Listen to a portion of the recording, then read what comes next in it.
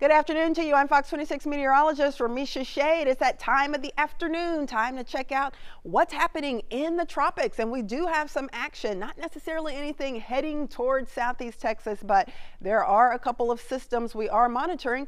And we actually have a hurricane out there, although right now it does not appear as though it will have any major impact on any land areas. But let's start off by checking out the Gulf of Mexico and the Caribbean Sea, and things are pretty quiet. A few showers and storms in portions of the Caribbean, but nothing that is being monitored for possible tropical cyclone development. So let's head over to the Eastern Pacific, and this is where we have our newly formed hurricane. This is Hurricane Adrian. This is a couple hundred miles west of Mexico, and it is moving off to the west, but it is now up to around 80 miles per hour. So a pretty impressive looking hurricane there. But the good news is that it is moving away from Mexico. It's moving away from the United States. And so I don't expect it to be much of a problem to anyone. There's also another disturbance east of Hurricane Adrian in the Eastern Pacific that we are monitoring. This is close to Central America and Mexico. It has a high shot for development over the next few days as well, a 70% chance over the next 48 hours and a 90% shot to become a tropical depression or a tropical storm over the next 7 days. So that's what's happening in the Eastern Pacific, but those systems are not expected to impact the U.S. Let's talk about, though, the track of Adrian. This is why it's not going to impact the U.S. because it's moving west at 6 miles per hour away from Mexico, away from the U.S., 80-mile-per-hour winds, and that pressure now down to 986 millibars. So it's going to hold its own. It's going to remain fairly strong hurricane status through Friday afternoon.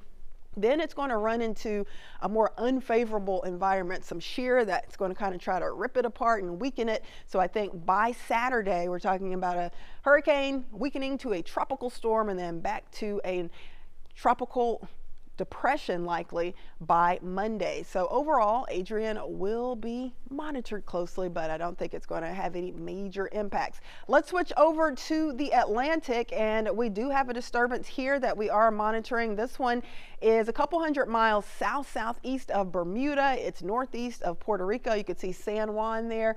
We do have a slim shot that this could get its act together as it slowly pushes north at 5 to 10 miles per hour and switch to a depression or strengthen to a tropical storm. But right now it is fairly disorganized and fairly elongated, so there's no well-defined center of circulation with this. So it is just a disturbance at this point. But if we start to see that area of low pressure developing, then it could possibly become a tropical depression or tropical storm dawn. That would be the next name on the list. But here it is moving north. There's that low chance for development, 10% over the next 2 days and only a 20% very low shot over the next 7 days. We've got plenty of warm water out there. Those sea surface temperatures in the 80s, well into the 80s for the Gulf, for the Caribbean Sea, and for much of the Atlantic. So any of these systems that can manage to get going will have plenty of warm water to work with out there that would help them rapidly develop. As I mentioned, the next name on the list for the Atlantic Basin would be Dawn, and we could have Dawn in a few days. A low chance of development for that system I just mentioned, but there is a shot. Then we would go down to Emily, Franklin, and then Gert. Then if we made it to Harold, that would be the first use of that name, of course. Harold replaces Harvey. Harvey was retired because it produced catastrophic damage. Some of that right over us, 50 inches of rain for parts of the area. So of course that name was retired, and hopefully we will have nothing like that anytime soon. We are monitoring for additional development out there in the tropics. Of course, we're still close to the beginning of hurricane season. We've almost gotten through the first month, but we've still got July, which typically we don't have a whole lot of action. But then as we get into August and September, we really start to see the threat for those tropical systems increasing. And that's usually when we see the most tropical storms and hurricanes, especially during September, that peak being right around September 10th. So hurricane season runs all the way through the end of November, of course, and we will keep monitoring things and let you know if anything is headed our way.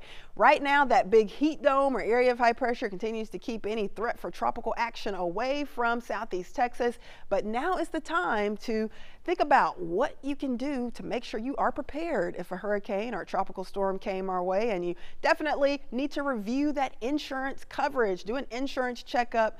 talk with your agent, get your plan out, look at the details, and make sure you have all of the coverage that you desire and that you think you need. Now is the perfect time to do that before things get crazy and we have something headed our way from the tropics. Of course, another great thing to do would be to download our Fox 26 weather app. You can get all of the tropical weather updates that you desire, forecast cones, our Follow Me feature, and of course an update on what's happening locally. And of course that is the big heat wave. So you can find it all on our Fox 26 weather app. If you head to the App Store, search for Fox 26 and you get that downloaded on your phone. Well, that's what's cooking in the tropics. I'll have another update for you tomorrow afternoon. But for now, I'm Fox 26 meteorologist Ramisha Shade. Have a great rest of the day.